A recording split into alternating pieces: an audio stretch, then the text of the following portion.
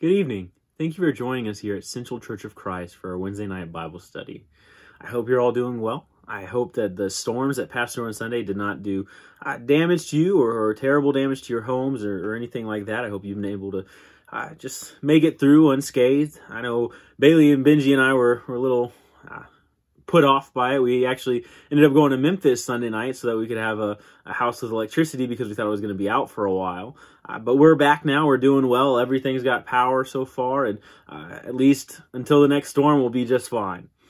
Tonight, our goal is going to be to dive into some of the deeper parts of Daniel. As you know, we've been studying Daniel for the past few weeks, and we've covered chapters 1 through 6, which are really a bunch of character stories and character studies into different examples of faith and lessons of how to deal with adversity and trial and how to grow from it. But as we reach into Daniel 7 and going from there through Daniel chapter 12, the end of the book, we're going to be reading all these different prophecies. And they're known as apocryphal prophecies. And I know that sounds frightening or a little something that might put us off because it's a big word. I know when I first started reading into it and diving into it, it's hard to understand, it's hard to get over, but really the gist of it is just prophecy regarding judgment and the future and how things are going to happen. And it still may be hard to dissect. I mean, we're going to read through some things that many scholars, people much smarter than me, don't have answers for. And we're just going to have to do our best to understand God's word and put our best foot forward so that we can show God and establish this learning heart and a heart that desires to be more like God and know what he has said and what he's done. But before we begin, let's go ahead and have a word of prayer.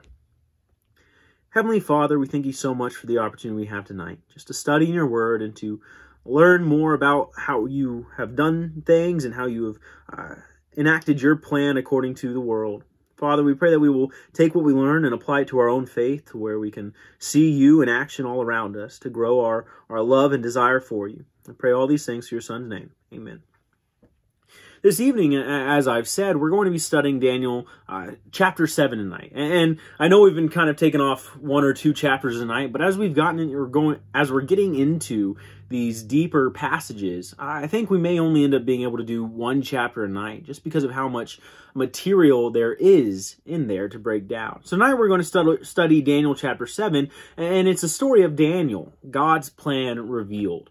Because Daniel is going to have multiple visions. And in chapter 7, he has a vision of 4 beasts. And in chapter 8, he has a vision of 2 beasts. And it just goes on until he just has a fuller picture of God's plan. And it's just being revealed to Daniel. And what we see in Daniel chapter 7, if you'll open with me, in Daniel chapter 7, and starting in verse 1. In the first year of Belshazzar, king of Babylon, Daniel saw a dream and visions of his head as he lay in his bed. Then he wrote down the dream and told the sum of the matter. Daniel declared, I saw in my vision by night, and behold, the 4 winds of heaven were stirring up the great sea, and 4 great beasts came up out of the sea, different from one another. The first was like a lion and had eagle's wings. Then I looked, its wings were plucked off. And it was lifted up from the ground and made to stand on 2 feet like a man, and the mind of a man was given to it. And behold, another beast, a second one like a bear. It was raised up on one side. It had 3 ribs in its mouth between its teeth. And it was told, Arise, devour much flesh. After this I looked, and behold, another, like a leopard, with 4 wings of a bird on its back. And the beast had 4 heads, and dominion was given to it.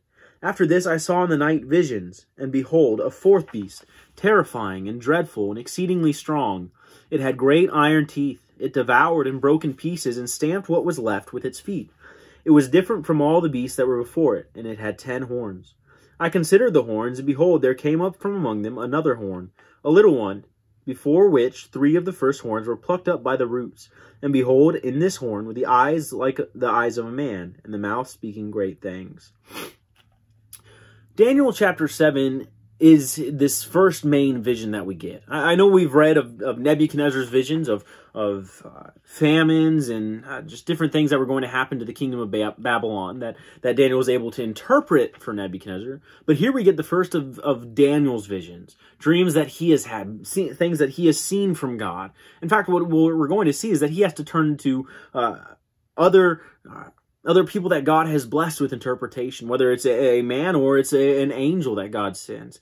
But what we see in Daniel chapter 7 is that Daniel 7 begins with a date, the first year of Belshazzar, and that's when this vision comes in.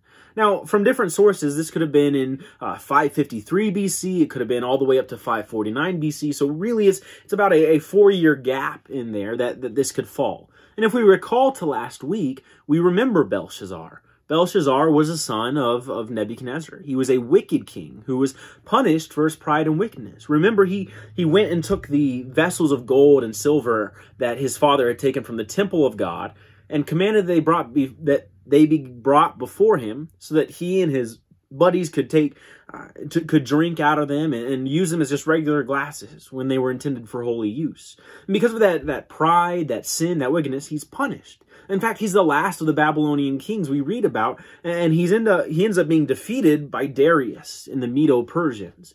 And so what we see is Daniel is dating his first vision to that first year of Belshazzar. And from that, we know that it's going to be a few years before the fall of Babylon. So these visions are preceding what's going to happen. It hasn't happened yet. And that's what makes these visions so amazing, that they're a glimpse into the future for Daniel and for his people. Now, I do want to mention as we begin that I believe the 4 beasts that Daniel sees are meant to be frightening. They're meant to strike fear into the people. They come up out of the sea showing a worldliness to them, that they're a worldly beast or animal, and we'll get more into that comparison later on, but they're meant to be frightening. Each one of these beasts are going to be worse than the one that preceded it. But when we get to the end of the vision, we're going to see that there's a reason for joy, for hope, for happiness, and not something that is so frightening or fearful. But this vision is perhaps one of my favorite stories or lessons in the Bible because of how great the use of imagery is in it. And let's really break it down. What we see is that Daniel sees 4 beasts. And we're going to see what those beasts are, and we're going to try and understand it as we go on. But it begins with a lion with eagle wings. Now, I don't know how many of you have studied into mythology or just looked into that, but there's one animal that makes me think of this, that so many myths or legends have talked about, and that's a griffin, where it's a lion with wings. It can fly. It's a scary thought. I mean, when you go to a zoo and you see a lion, you know that that's a beast of power. It can tear apart animals, people so easily, and all of a sudden it's given wings? Man, that's frightening. And here we see that that's the very first beast this story begins with, a lion that has wings. Secondly, we see a bear with ribs in its mouth. And man, if that would not be frightening to see. I mean, think about it. If you're walking along in the forest or in a nature preserve, and you see a bear just standing up on its hind legs, and it's got ribs of an animal in its teeth, and you know it sees you. Man, that would send a chill down my spine. It'd be so frightening. I'd probably grab my family and I'd run right out of there. I wouldn't want to be near that thing because who knows what it would turn to. And what we see with this beast is that not only does it look scary, but it's been given an even scarier goal. Its goal is to devour much flesh. It's supposed to go out and continue eating, causing havoc and chaos, and become this destructive force. But after it comes another beast that's not only just as frightening, but even more so. And after this beast, what we see, I apologize, I think something, there we go. After this beast, what we see is a beast that is even scarier. We see a leopard with 4 heads and 4 wings. Man, I mean, we just talked about a lion with wings. Now imagine a leopard who is known to attack unprovoked for those who walk by it or may not even see that it's there. Imagine that now with 4 heads, so 4 different ways that it tear apart, and 4 wings so that it can fly and basically be anywhere it needs to be. And not only is it this scary, but it's been given dominion. So I mean, this is a progression as we see from these beasts. The first beast didn't have dominion or a goal. It was just a tool of fear. The second beast had a goal to devour what was before it. The third beast has dominion. It has power and authority over all that came before it. And it's even more frightening than what became. And then the fourth beast is the absolute worst. It's an exceedingly dreadful beast. I mean, we look at what Daniel describes it as. It's terrifying and dreadful and exceedingly strong. It has great iron teeth. It devours and broke in pieces and stamped what was left before it. Man, what a scary, scary sight. In some of the commentaries I was looking at, it didn't even look like an animal. It just looked like a monster, something you'd see in a cartoon or just a scary movie. It's that frightening. And on top of that, it had 10 horns on its head. Man, that's a frightening beast. And Daniel, once he finishes seeing these beasts, is so visibly shaken. He's so scared by what he sees. I mean, we look down in verse 15 of chapter 7, and it says, "As for me, Daniel, my spirit within me was anxious, and the vision of my head alarmed me." Man, I mean, imagine waking up from that. You're deep in sleep, and you just see these animals, and they're scary. And not only are they scary, but there's another one that comes after that's even more frightening than the one before it. And you wake up, and you're sweating, and you're catching your breath because you are afraid of what you've seen. Not only are you afraid, but you don't know what it means, and so you have to seek it out. And we're going to get to the interpretation of this dream in just a moment, but I think we do need to continue on in kind of the timeline of this chapter, because that's not the end of the vision. The beast are the first frightening part, but there's more to it. We see as this vision continues, if you'll read with me in verse 9, that we get a change of scenery, so to speak. In verse 9 it says this, "As I looked, thrones were placed, and the Ancient of Days took his seat. His clothing was white as snow, and the hair of his head like pure wool. His throne was fiery flames, and its wheels were burning fire. A stream of fire issued, and it came out before him. 1,000,000 served him, and 10,000 times 10,000 stood before him. The court sat in judgment, and the books were opened. I looked then because of the sound of the great words that the horn was speaking. And as I looked, the beast was killed, and its body destroyed and given over to be burned with fire. As for the rest of the beasts, their dominion was taken away, but their lives were prolonged for a season and a time. I saw in the night visions, and behold, with the clouds of heaven there came one like a son of man. And he came to the Ancient of Days and was presented before him. And to him was given dominion and glory and a kingdom, that all peoples, nations, and languages should serve him. His dominion is an everlasting dominion, which shall not pass away, and his kingdom one that shall not be destroyed." Like I said, we're given this change of scenery. And in this change of scenery, we've just had this vision of those beasts, and they're frightening, but we're introduced to the Ancient of Days, which I believe is referring to God. It's God that they're talking, or that Daniel is seeing right here. And the Ancient of Days, as they call him, sits on his throne. And it's an image of him that we really should recognize.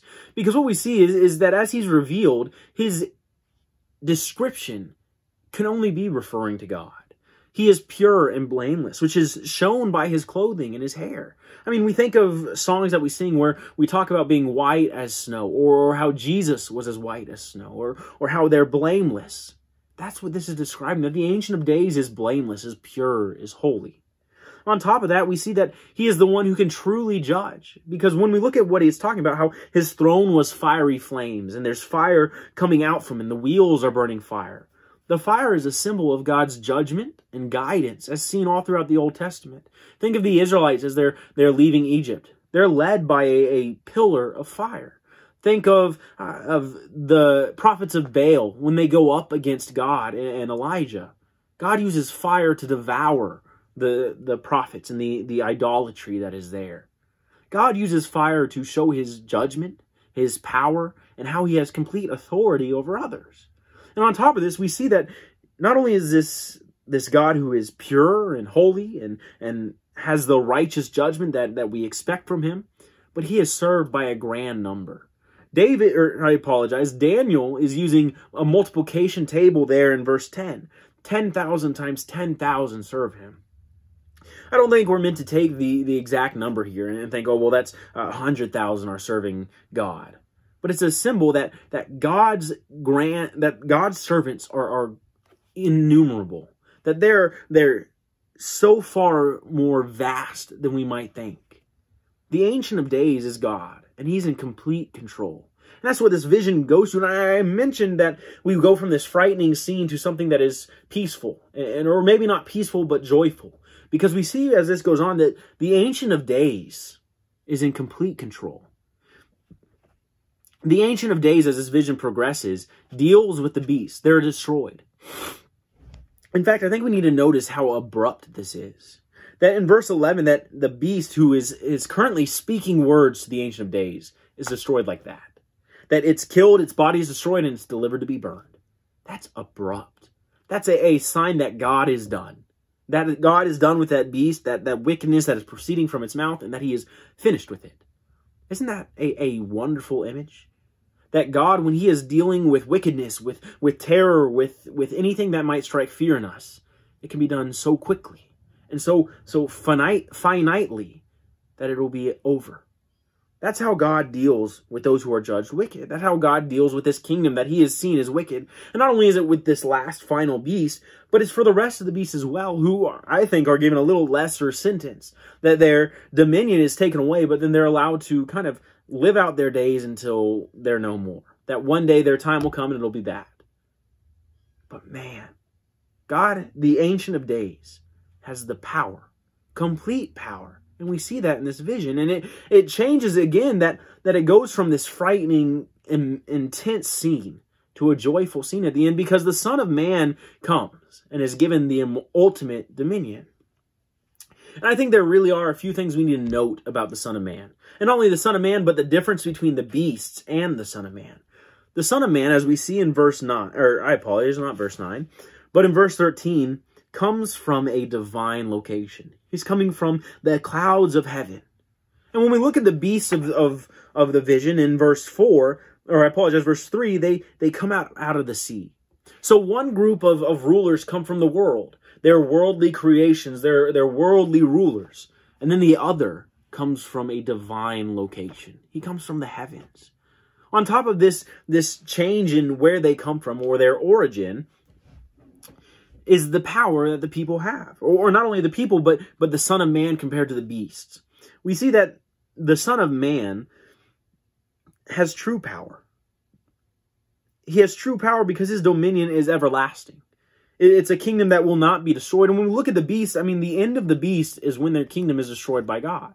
That God has had enough of them, and he has dealt with them accordingly to their actions. But the Son of Man is given a kingdom that will never be destroyed. No other kingdom can rise up against it. No dominion can overtake it. It's one that will last forever. And maybe a third and kind of slightly smaller point is how the Son of Man handles himself before the Ancient of Days. The Ancient of Days is there on his throne, and the Son of Man comes to him and presents himself before him. There's a humility in that, saying, I will do what you ask. I will obey your will. I will be your tool. And the beasts are ones that are openly fighting against him, speaking against him.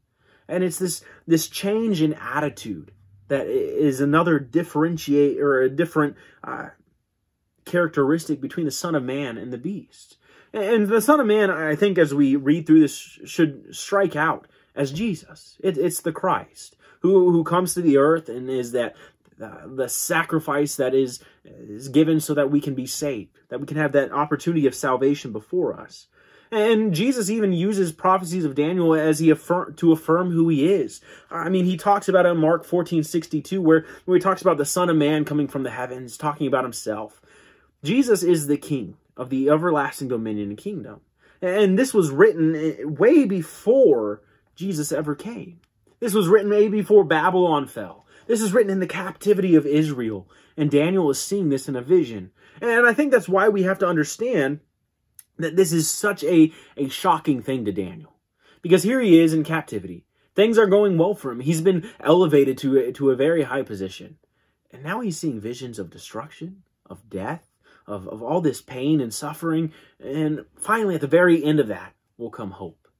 And I mean, I think we have to understand why he's so shaken. He's scared. He doesn't know what it means. And that leads him to seeking out answers. Because Daniel then goes on to ask for an interpretation. And it's an interpretation of who these beasts are. If you'll look with me in verse 15, it says this: As for me, Daniel, my spirit within me was anxious, and the visions of my head alarmed me. I approached one of those who stood there and asked him the truth concerning all this. So he told me and made known to me the interpretation of these things. The 4 great beasts are 4 kings who shall arise out of the earth. But the saints of the Most High shall receive the kingdom and possess the kingdom forever, forever and ever. Then I desired to know the truth about the 4th beast, which was different from all the rest, exceedingly terrifying, with his teeth of iron and claws of bronze, which devoured and broke into pieces, and stamped what was left with its feet. And about the 10 horns which were on his head, and the other horn that came up, and before which 3 of them fell, the horn that had eyes and a mouth spoke great things, and that seemed greater than its companions. As I looked, this horn made war with the saints and prevailed over them, until the Ancient of Days came, and judgment was given for the saints of the Most High, and the time came when the saints possessed the kingdom. Thus he said, As for the 4th beast, there shall be a 4th kingdom on earth, which shall be different from all the kingdoms, and it shall devour the whole earth, and trample it down, and break it into pieces. As for the 10 horns, out of this kingdom shall 10 kings shall arise, and another shall arise after them. He shall be different from the former ones, and shall put down 3 kings. He shall speak words against the Most High, and shall wear out the saints of the Most High, and shall think to change the times and the law. And they shall be given into his hand for a time, times and a half a time. But the court shall sit in judgment, and his dominion shall be taken away, to be consumed and destroyed to the end. Daniel asks, well, what does this mean? I mean, I think he's talking about in his vision, he goes and it asks one of the people there. Maybe it's an angel, maybe it's just a holy one of God. And he just asks for help. Help me understand it. And his response is simple, that in verse 17, these 4 great beasts are 4 kings who shall arise out of the earth. So we get this answer. These 4 beasts, each one worse than the one before it, it's just another kingdom. So we have to ask ourselves, which of these kingdoms are we referring to? And I think actually it's pretty simple to break down when we start to think history and Bible. The first of the beast is the kingdom of Babylon. The lion with wings that becomes a man is a symbol of a rule that was given by God and is now being taken away. I mean, think of Nebuchadnezzar. Nebuchadnezzar is the king at the beginning of the Babylonian kingdom. And he captures Israel. He carries out God's task and then is humbled. I mean, he is the exact example of this lion who is becoming or has the sanity of a man given to him. Because when we think of Nebuchadnezzar, he is punished for his pride. He has to go live out in the wilderness like an animal. And after a time, his sanity comes back and he becomes like a man. That's what Babylon is. Because when we think of Babylon, it was used by God to be this great terror to Israel. And it defeated the kingdom. But then it fades away almost as quickly as it began. It has this frightening appeal, but the kingdoms that come after it are so far greater and much worse than it is. Because the second kingdom that comes, the one that is lined up to be that bear with the ribs in his mouth, is the kingdom. I apologize. Something keeps hitting on this. The kingdom that comes after Babylon is the kingdom of the Medo-Persians. And while the bear does seem to be this singular animal and kingdom, I don't think we need to get hung up on the duplicity of the name Medo-Persians. Because when we look at how Daniel talks about it, he refers to them as this single group. In fact, when we think of Darius, when he is making the decree about who the people can pray to, he issues a decree to the Medes and the Persians. And in fact, when we look in history, the Medes are just a subset of the Persian Empire. And that should help us understand that when the Medo-Persians are being described, not only here, but later in chapter 8, it's a singular kingdom. It's not multiples, it's just one with different people in it. And Darius is this great Persian king, and the Persian kings go on to have even more great success. In fact, when we really think about Persians in history, they're some of the most violent, aggressive people that ever lived on this earth. I mean, they're constantly warring against the Greeks and against the other nations at the time. I mean, we have great stories. And I say great to mean just these huge events.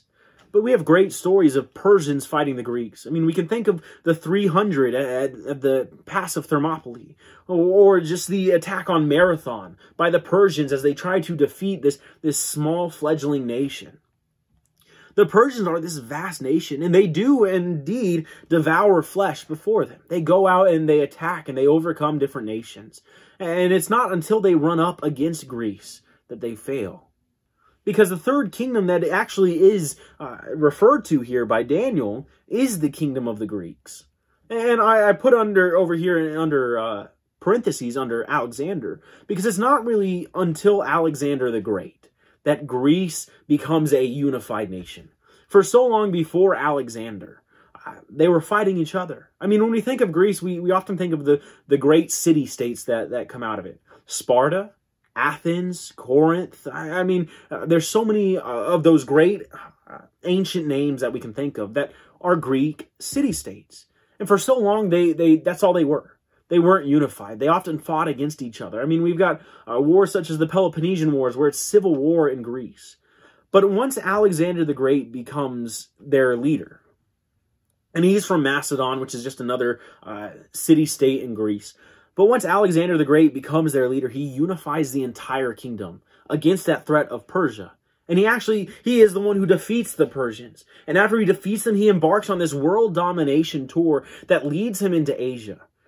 And when we really think of him, he lines up so well with that third beast. Because as we see in the third beast, it's given dominion.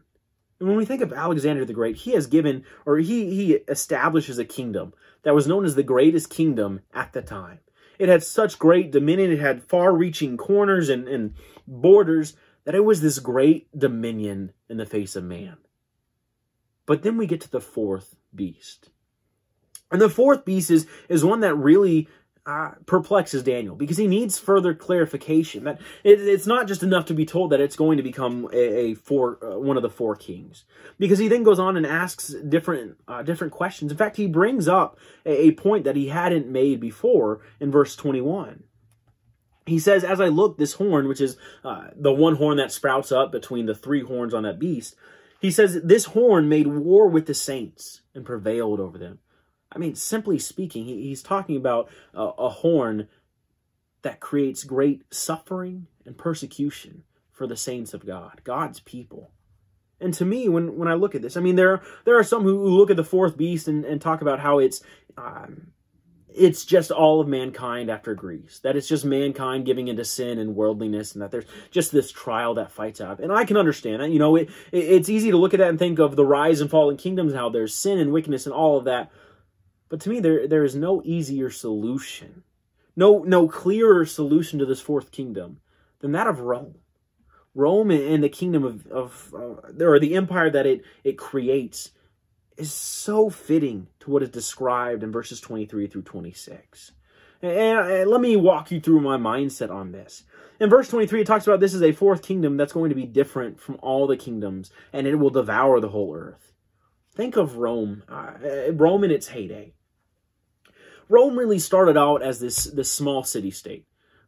Back before there were countries as we think of them, as these great borders defining countries, Rome was just a city down on the coast. It was just a city where the elements, the natural resources were there for the taking, and it was able to grow and grow. But ultimately, from that small city-state, it became this massive, massive kingdom. I mean, think about it. When we compare it to the other kingdoms, it is different than all the kingdoms that came before it. In terms of size, in terms of leadership, in terms of government precedence, in terms of expansion and wealth, Rome is incomparable. In fact, it really does not have a comparison until you get to the modern day and age. That's how great this kingdom was. And not only is it different than the entire kingdom, but it devours the world. Think about the description that we're talking about, that when it's first introduced, it's talked about a beast that devours and broke in pieces and stamps on what was left with its feet. It is a kingdom that will devour what's before it. I mean, just do a Google search for me. Look at the Roman Empire, a map of what it became, and you'll see the vastness of its borders. It stretches north and south from modern-day United Kingdom all the way to the north coast of Africa. It stretches east and west from the borders of Spain to the borders of Asia. It is this vast empire that so many people, so many kingdoms have tried to replicate, but never can. I mean, if we want a modern-day example, think of World War II with Germany under Adolf Hitler. That was a vast reach of empire. I mean, we can just look at that. I mean, we understand that Hitler was this terrible person, that he and the Germans did some terrible, terrible things. But man, they captured so much land. They were able to amass a kingdom that was vast. They stretched from their central location in Europe to all of Europe, aside from the United Kingdom. That's how great that kingdom was, but then it didn't even last for more than 3 years. The kingdom of Rome stretched its borders from 50 BC all the way to about 530 AD was when Rome itself fell and when Constantinople moved the capital. The Roman Empire was so great, so vast, and had such a lengthy reign that it is incomparable to anything we might even think of today.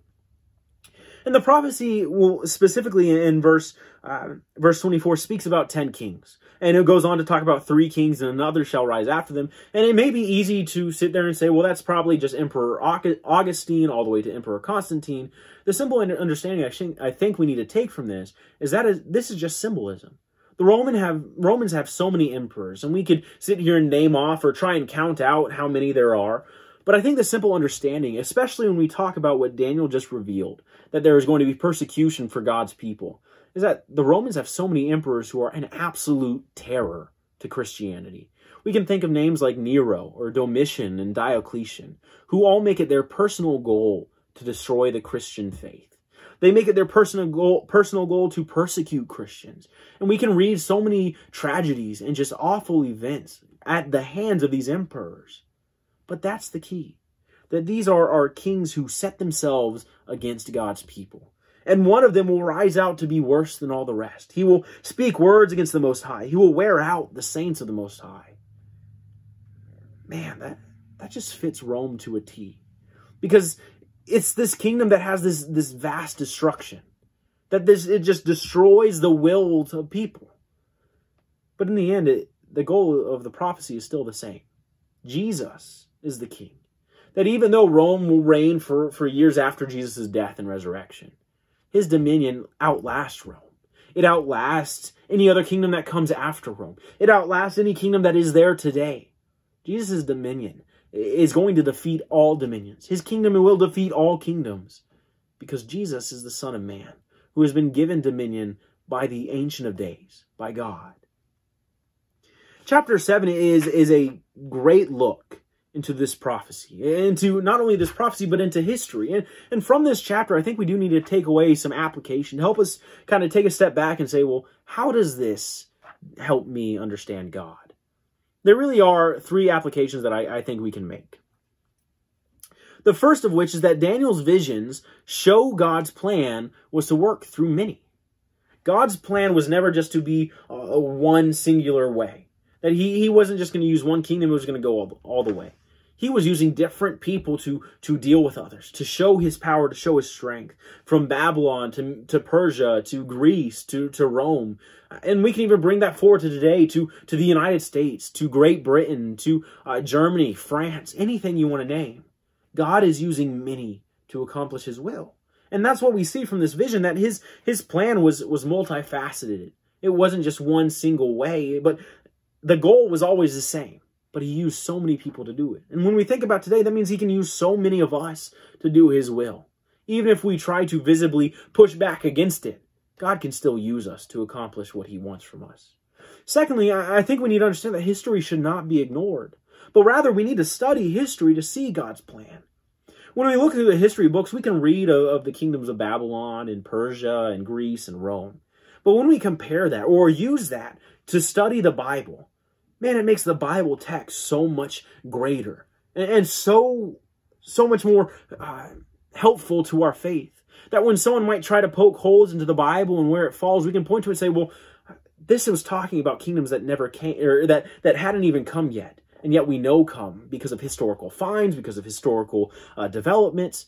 That's what proves the Bible is real. That's what proves God was doing all of this before it was even thought of by man. History shouldn't be ignored. We shouldn't just throw it out because it's boring or we find it not useful to us because it doesn't apply to us. But it always has a place to show us God's plan. And thirdly, I think we need to see that God is always in control. And that should make us joyful. Even in the face of persecution that Daniel is seeing, that he's seeing this wrath against the saints of God, God is still in control. And at the end of that, there is a reason to be joyful because he will send someone great to save his people. And we see that through Jesus, that he sent a Savior so that his people had hope, even in the face of death and persecution. Daniel 7 is the start of a period in the book of Daniel of difficult to understand prophecies. And I'm sure there are some things in this that I've missed, that I've maybe even misunderstand or misstated, and I apologize for that if that's so. But we see that there's so much to unpack in these chapters. And I hope you will join with me over the next few weeks as we try to do so, as we try to look through it and understand what we can about these books, or about these chapters. I appreciate your attention tonight, and I hope that if you have any questions or any things that you want to try to understand better, maybe we can study together and look for more answers. But I hope that this study has been helpful and beneficial to you. Thank you for joining us. Have a good night.